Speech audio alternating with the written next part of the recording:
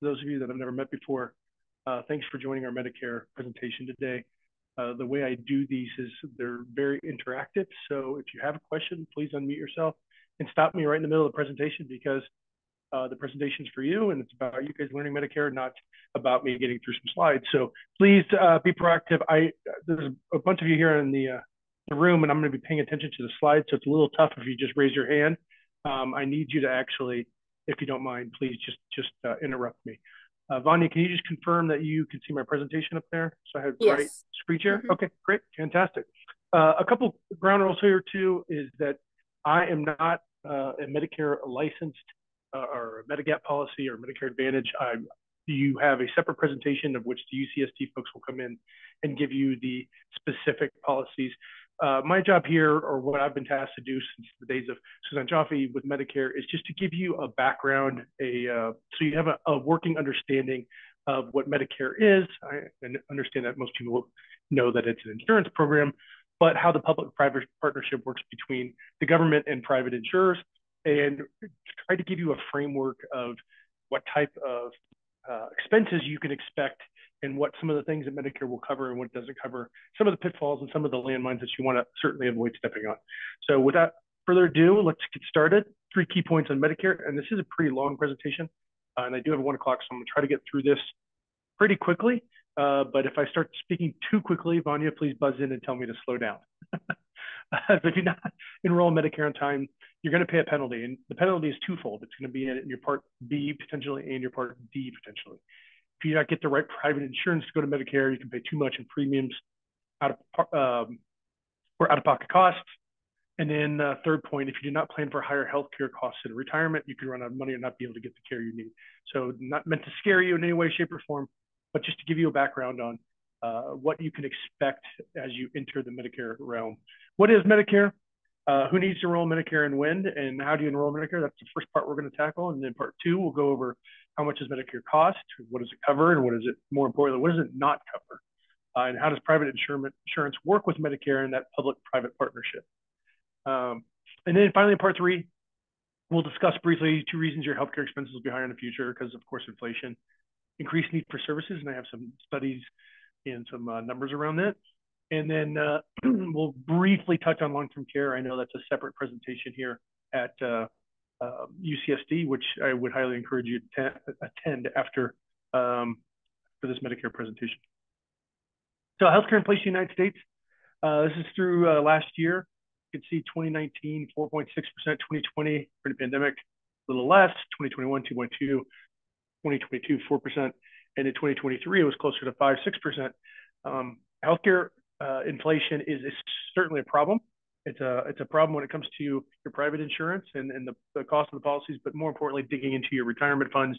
And you want, of course, your pension and or your retirement funds to be able to keep up with your medical needs as you go into retirement. So part 1, let's talk about enrollment with Medicare. So who pays for healthcare in the United States? Well, before age 65 and after age 65 for some of you, your primary insurance comes from your employer group health plan, which of course you have a wonderful one there at UCSD.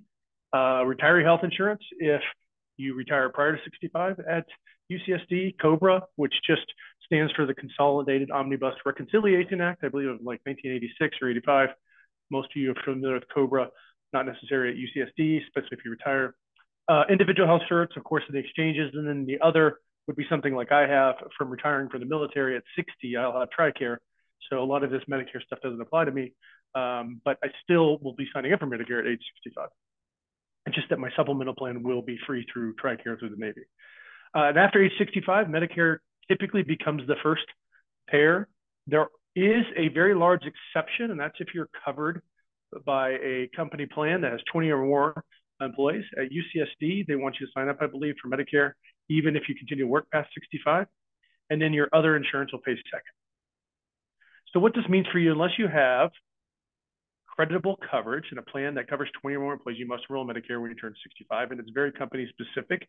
I know most of you here at UCSD will be signing up for Medicare at 65 as a primary payer, but keeping your UCSD supplemental insurance if you are still actively working, and if you retire, then obviously the retiree plans. So what if you don't enroll in Medicare at time? Well, unfortunately, you can pay a late enrollment penalty, and that penalty equates to usually 10% of the premium, and it's a lifetime penalty. So they really want to encourage folks to make sure they sign up on time. We'll talk about sign up periods here in a second. Your healthcare expenses may not be covered by insurance, and your private insurance options can be limited if you don't sign up on time. So you want to certainly do your initial enrollment and get it correct. Okay, so what is Medicare? It's the National Health Insurance Program for people age 65 and over, founded in 1965 under the Medicare Act, right? Administered by the Centers for Medicare and Medicaid Services. And your enrollment is through Social Security. Now, if you attended my Social Security lecture last week, or you're planning on attending this coming Thursday, you know that one of the big tenets of Social Security that I believe most people should consider is delaying taking Social Security, which means, you know, probably till 70 for most people. And that requires you to pay your Part B premium of Medicare out of pocket, because normally your Part B premium comes straight out of your Social Security check. That's one thing that you need to be cautious of. If you are not taking Social Security when you start Medicare, you need to make sure you set up for payments outside of your Social Security check that you are not receiving. So everyone over age 65, all U.S. citizens and legal residents who have lived in the United States continuously for at least 5 years, and some people under 65 qualify under disability, and that's as early as 55. So here are the 4 parts of Medicare, excuse me. You have Part A and B, which is provided by Medicare. This is the government side of the private-public partnership. And then you have Part C, which we'll see here is very comprehensive. It's like a Medicare Advantage plan, kind of like a Kaiser would be an example of a Medicare Advantage plan where you're getting all of your stuff in one place. And then you have potentially your Part D over here. So Part D is your Medicare prescription drug coverage, which is a private insurer that contracts with Medicare. And then you also have your Medicare supplement, or the policy that will take care of some of the different premiums and deductibles and things that we're going to discuss in a second. To look at it a different way, right? Over here on the left, we have what I would call traditional Medicare. Your Part A, which is your HI, hospitalization insurance. Your Part B, which is your medical insurance or your doctor's visits, et cetera. And then Part D, so you have a drug plan that goes along with your A and B. And then you have a Medigap or Medicare supplemental insurance plan that you pick out in the private marketplace, and usually yearly renewals. So you're going to want to make sure you do a lot of research yourself to make sure you have the right supplemental plan and you get the right one within the UC system if you're a retiree, or if you're joining us and you are not a UC employee, you're going to definitely want to make sure that you speak with somebody that is knowledgeable about the different plans. On the right side, we have Medicare Advantage. These plans are like HMOs or PPOs and typically include Part A, B, and D all put together. And that's the Medicare Advantage side. So how do you enroll in Medicare? Well, again, if you're receiving Social Security benefits when you turn 65, A and B are automatic, right? And A, you qualify through Social Security. We'll go over those numbers in a second. You can't decline if you don't want Part B. And the coverage starts on the first of the month you turn 65. There is an exception. If you're born on the first day of month, like let's say April 1st, you actually can sign up for Medicare 1 month prior so that your coverage starts on March 1st. Part C and D are not automatic. You must choose a private insurer and proactively enroll. And I think this is one of the most important takeaways of the presentation today, is that Medicare is one of those things in retirement that every year you're going to need to sit down and evaluate the plan you have, right? You're going to have to evaluate the new premiums that come out each year based on their inflation cost or their claim cost. And you're going to need to make sure it still works for you for your specific health needs. Everybody has a different health situation, and you're going to want to make sure that, you know, the drugs that you are taking or not taking, or potentially going to take for something that's maybe in your family, you're going to want to do your research on that as well to make sure that it's covered within the plan you choose. So you're not receiving. Ryan. Yes, please jump on in. If you have a named disease that makes you automatically eligible for Medicare, how does enrollment work then? So you're talking about prior to 65? Yes. Yeah, so you enroll through Social Security. So that would be the exception I spoke about earlier. So disability benefits within Medicare are available, I believe, as early as 55. You will want to contact the Social Security Administration and make sure you get signed up for that. And Thank you. Yes, SSA.gov. Thank you for stepping in there. And please, anyone else has a question, just step in just like that. That was perfect. If you're not receiving Social Security when you turn 65, you must sign up through the SSA during a Medicare enrollment period. So here are the three main enrollment periods, right? And we'll look at it graphically as well. The initial enrollment period, if you're not covered by a group plan, or if you're like at UCSD, they want you to sign up for it. So it becomes a primary payer to your UC plan. If you're already retired prior to 65, then you certainly would be signing up at 65 during your initial enrollment. Then there's a special enrollment period. This is if you depart a company, let's say, more for a private company, but you depart a company that had a creditable plan, so you didn't have to sign up for Medicare initially, and then you leave your company and retire. This is when you'd have the special enrollment period. And then the general enrollment period, which is I affectionately call the penalty box, is if you've forgotten all of these, and we'll discuss why you would not want to sign up during the general enrollment period. So graphically here, if you just look at this, let's say the month you turn 65, my birthday is November 26th. So I would want to sign up for Medicare and choose all the different passes, whether I'm going to go down the Medicare Advantage route, or if I'm going to go down traditional Medicare and get a supplemental plan and a Part D prescription plan. I'm going to sign up at either 3, 2, or 1 month prior, right? I don't want to sign up the month I turn 65. So I wouldn't want to sign up in November. I'd want to go back to October, September, or even August, get it all set up so that it starts on the very first day of the month that I turned 65. Again, I'm born on November 26th, so it'd start for me November 1st. Then you have what's called delayed start, where you have the 3 months after, so the month you turn, and then the 3 months after. Those are the 4 delayed starts. And then what happens if you wait until the last 4 months, your initial enrollment period to sign up for Part B, your start date coverage will be delayed to the beginning of the following month, which you don't want to do because then you're going to have some gaps, and you certainly don't want any gaps in your healthcare coverage. So who signs up for Part A during the initial enrollment period? Well, almost everyone who turns 65. You have to check with the benefits administrator still working and covered by a large plan, right? You may be advised to enroll. And again, this is for UCSD has its own specific things it wants you to do. And when they do the Medicare presentation, I'm sure they'll go through exactly what they want you to do. But you may be advised to enroll in Part A to enhance hospitalization coverage, not offered under an employer plan. And that's, again, more for people that are working for a private employer out there outside of the UCSD. So if you have a spouse or someone that works outside of the UCSD system, that's where that would come into play. And just remember, if you do sign up for Part A, or if it's optional for you and you are contributing to an HSA, you no longer can contribute to an HSA once you have signed up for Part A. All right, who signs up for Part B during the initial enrollment period? Well, people who are not covered by that comprehensive plan similar to Part A. Those that are not working, self-employed, employed by a company, a small company without a creditable plan, someone that's on COBRA because they left a company, they're receiving retiree health benefits, or someone employed by a company whose health plan is less comprehensive than Medicare. And then who signs up for Part D? Well, very similar, right? People who sign up for Part A and B and need prescription drug coverage, right? So if you're not going on the Medicare Advantage route, you're going for a Medicare supplement plan, you're going to need to check maybe the drugs that you need are included in that plan, but it's also possible that they're not, and you're going to need a standalone prescription drug plan, which is known as Part D. All right, so if you don't go into the initial enrollment period, as I said, there's a special enrollment period. For Part B, it's anytime before coverage ends, and the 8-month period starting after the month the group coverage ends. Special enrollment for Part D, for whatever reason, is a little different. It's 62 days or anytime before coverage ends. If you are not a part of the UCSD system and you're here as a spouse of a UCSD RRC member, one of the big things you want to think about as you're leaving your company is to get or retiring, to get all of your Medicare coverage set up before your last day on payroll, so there's no gaps in coverage. Best time to enroll to avoid late penalties is sign up during the initial or special enrollment period, right? Sign up before the current coverage ends.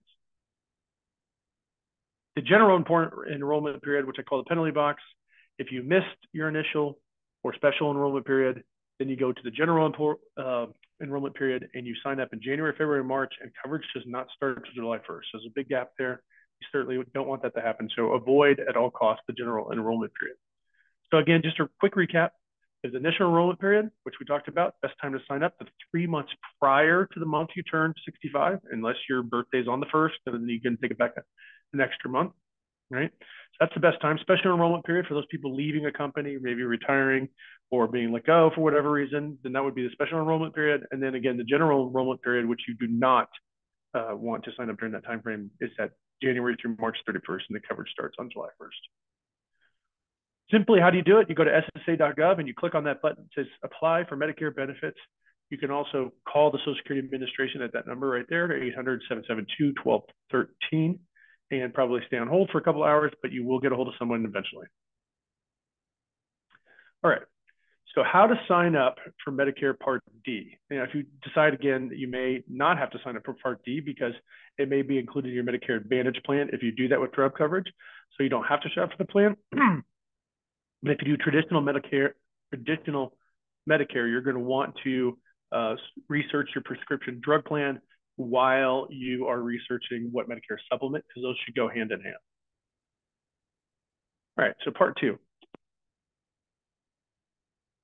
Medicare and private insurance, how do they work together? Well, premiums are nearly half of Medicare beneficiary out-of-pocket health spending, according to this study from the Kaiser Family Foundation in 2016. Premiums accounted for roughly 42%, and then services and the receipt of those services accounted for the remaining 58%. Here are the out-of-pocket costs paid by Medicare beneficiaries. You have premiums, right? The Part B premium, which in 2024 is just under $175 a month, without including the income-related monthly adjustment, which we'll go over here in a second. You have private insurance premiums for the Part D and the Medicare Advantage plan. If you go traditional Medicare, right, you have premiums for a Medicare Advantage plan as well. Your other out-of-pocket costs include deductibles, portion of the doctor bill not paid by Medicare, and then services not covered by Medicare, which is why you get a supplemental plan to help you with some of that coverage. So 2024 monthly premiums, and remember Part A, most of you here will qualify for Part A simply through your Social Security. Hold on a second, Aaron Fisher. So if we continue with the UC Advantage plan, we can still review and change within the UC Medicare available plans annually at open enrollment. So the UC Advantage plan, we can still review and change within the UC Medicare. Yeah, so one of the things I'm going to get to here, Aaron, in a second is the fact that during your initial enrollment period, there's no exclusions for pre-existing conditions. All right, so during your initial enrollment period, subsequently, you can be refused coverage in a Medicare supplement plan after initial enrollment. Can't be denied under initial enrollment, but subsequently you can based on health. Medicare Advantage plan, you can never be denied for. So that is something to consider, particularly if you have a, family related disease or something that's going to potentially come up down the road. You want to make sure that you address that in your initial enrollment period and making sure that you have the coverage that would go with whatever your ailment is. So Part A, you qualify for free Part A, right? If you have more than 40 quarters, which is 10 years of Social Security wage tax, right? So if you paid into Social Security for 10 years or more, you have no Part A. If you paid 30 to 39 quarters, it's $278 a month. And then if you worked less than 30 quarters, right, then it's $505 per month.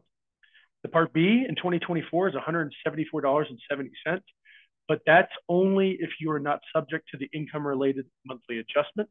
And remember, if it's an income-related monthly adjustment, if you are part of that, you need to remember that it's not just you, but you and your spouse will have to pay that IRMA as well. And Part D is paid to the private insurer, varies with plans, and also subject to that same IRMA.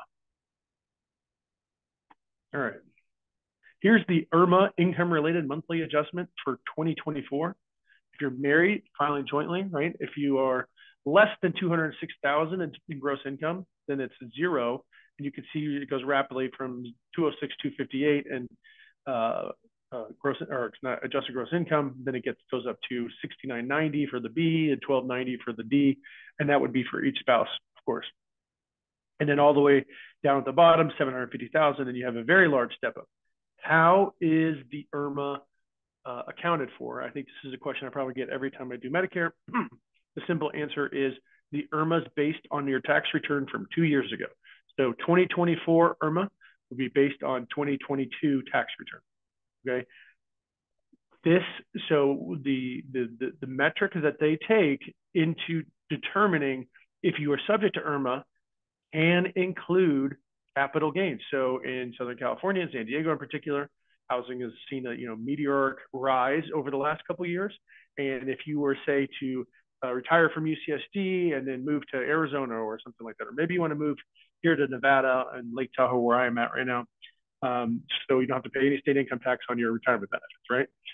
If that's what you wanted to do, great. But be aware that you sell your home in San Diego and you have this big, large capital gain, you could be subject to the IRMA for an entire year. And that could be both you and your spouse. And if you see down at the bottom, if you had a significant gain in your home, you'd be paying an extra $419.30 a month plus the $81. So that's roughly $500 a month for each spouse. You can see real quickly that becomes pretty expensive. So just be aware of that. If you're someone that likes to trade a lot of stocks or something like that, all those capital gains you're generating could subject you to the IRMA. So just be aware of that. I think I accidentally left this slide still in there because that was last year's. So here's a 2024 idea of deductibles, meaning the amount you will pay in a deductible. And again, this is why we get a supplement plan. This is why we get an advance plan, is so that we can cover some of these deductibles, right? So they're not all just coming out of our pocket. So Part A is $1,632 per spell of illness.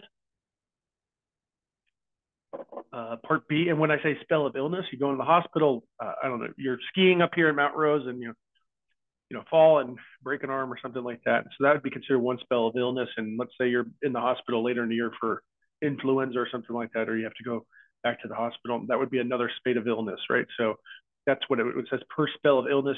It's not just a one-time pay, it's per each time you are ill. And then Part B is $250 a year, waived for some preventative services, shots and mammograms, pap smears, et cetera, et cetera. And Part D is $545 a year.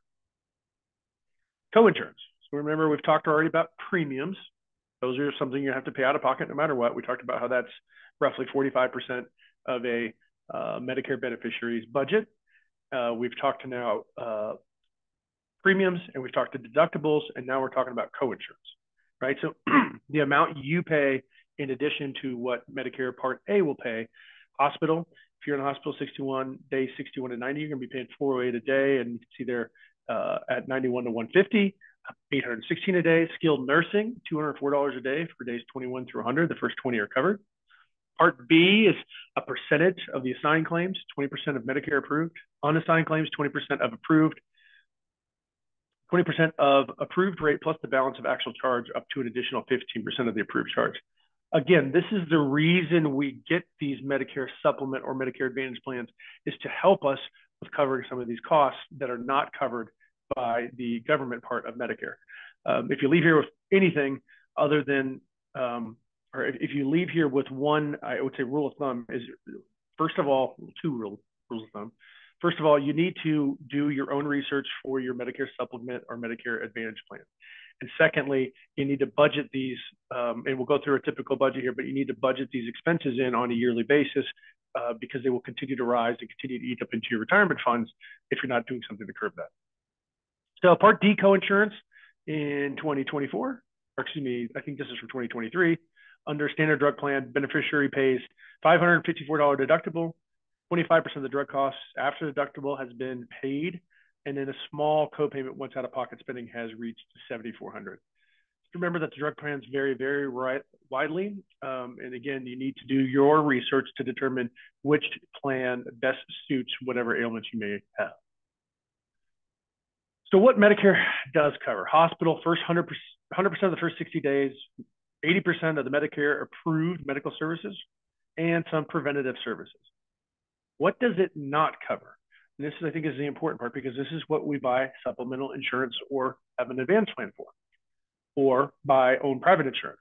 Long-term care, right? Care delivered outside the U.S. So if your plan is to retire in Belize or Mexico or something like that, a nice warm weather destination other than San Diego, and it's outside the U.S., just remember, you still get your Social Security check outside the U.S., but you will not have Medicare services. My mother's from Mexico City, and she wanted to retire back in Mexico.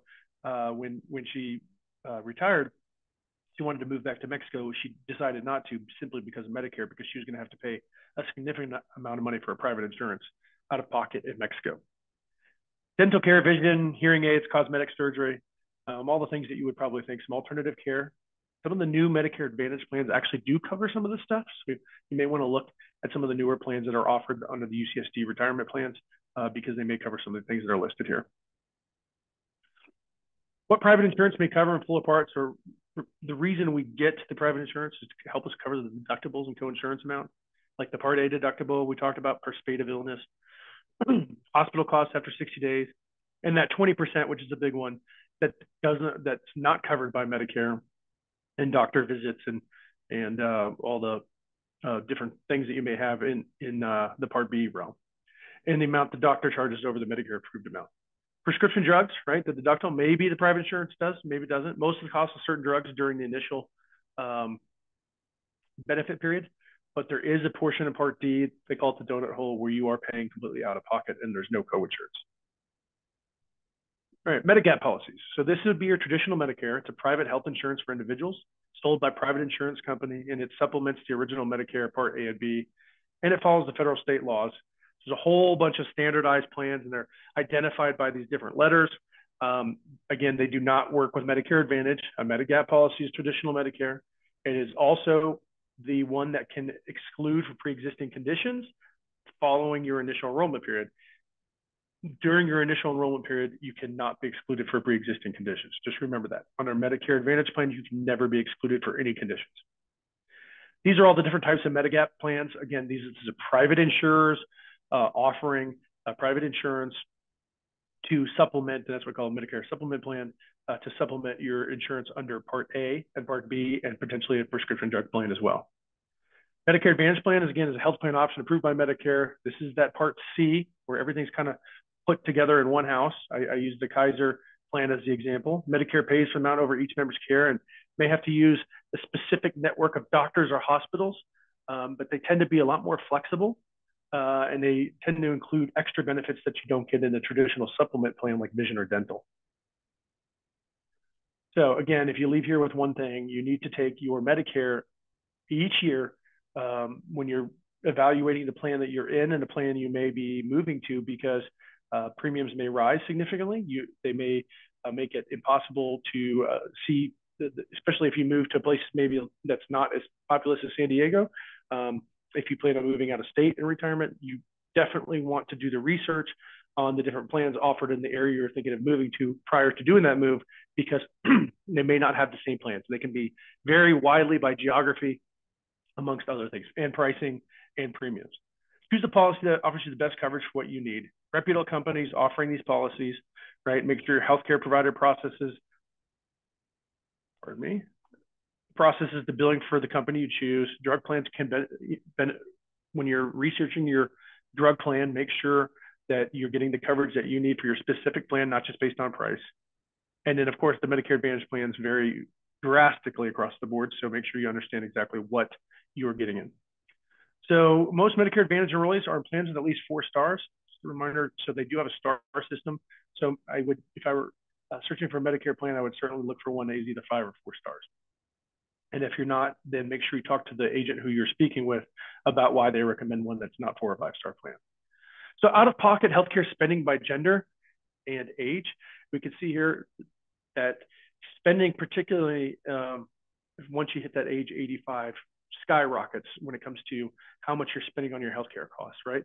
And the largest increase, of course, is in services because the premiums are fixed on an annualized basis. So typical Medicare budget as of 2024.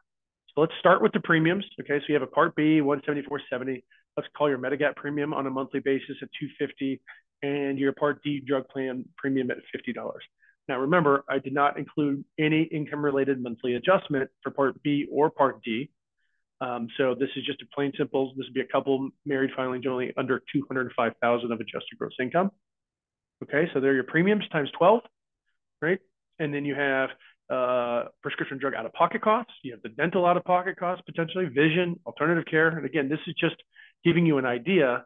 You can see there, you're almost at $7,300, and that's per one person, right? So if you have, 2 folks in a marriage or a partnership, you could be looking close to or near $15,000 annually as part of your budget for Medicare. So what can cause your healthcare budget to change in the future? Well, of course, the rising healthcare costs. And we looked at the inflation numbers at the beginning of the presentation. A change in health status may cause you to change to a different plan that can cover the things you need. And then, of course, more services not covered by insurance, but dental, vision, hearing, alternative care. And then the big one, of course, is long-term care. So according to these sources, so Fidelity did this analysis and the Employee Benefit Research Institute also did, right? This is what you're going to need to have at the start of retirement to pay for future medical expenses, not including long-term care. So let's just call it 300,000. And you remember, if you are taking that money, or you're thinking of taking that money out of, let's say, a 403B or 457 or 401k or an IRA, you're going to have to pay taxes first prior to paying for this healthcare. Let's call it 300,000 in healthcare over your retirement. So it's something you need to plan for way ahead of time and understand where you're going to reach for it if and when you do need it.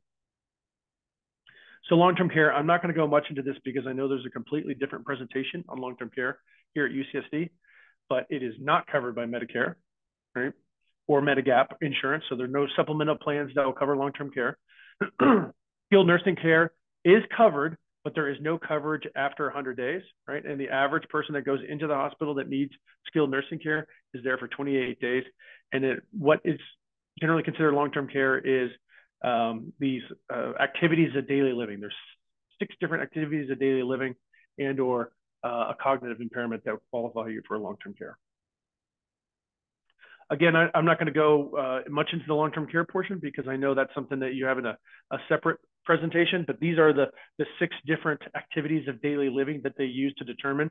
And again, if it's just 2 out of 6, then you qualify for a long-term care event if you have long-term care insurance. That's the trigger point. That or a cognitive impairment of some kind, dementia or Alzheimer primarily. Okay. So again, I'm going to skip the ADLs here and just talk to you real quick about the cost of long-term care today. Right, this is as 2019, so you can probably add another 20% on most of these numbers. But homemaker services at the 141 a day, and then health aid services 144, adult day, healthcare 75, assisted living. You can see you get to a semi-private or private room in a nursing home, and it gets very, very pricey very quick. So why apply for long-term care? Why plan for long-term care? And I think the number one thing I like to share is what my sister and I are going through with my mother, who has dementia, and we have had quite a tough time finding a facility that would not only take her in Texas, but also that she could afford under her limited budget. So what I always tell our clients that we work with or people at UCSD is just have a plan. Make sure you sit down with your family, particularly your kids, and understand what the plan is for a long-term care event or potential long-term care event. So 3 reminders and we'll be done here. 1, enroll in Medicare on time, or you're going to be subject potentially to that penalty on Part B and Part D. So make sure you enroll in Medicare on time. Remember, it's the 3 months prior to the month that you turn age 65. Shop carefully for private insurance to go with Medicare. You got 2 options. You got the Medicare Advantage route, and you've got the traditional Medicare route with a supplement and potentially a prescription drug plan. Please, please, please do your research each and every year during the open enrollment timeframe, October, November timeframe. Make sure you're doing a research. Find a trusted insurance broker that does Medicare supplement plans if you need to. If you're outside of the UCSD network, obviously within the UCSD network, you have some great supplement and advantage plans to choose from, which I know someone else from the university will go over those different choices when they come in and speak with you guys. And reminder number 3 is plan for higher healthcare costs in retirement.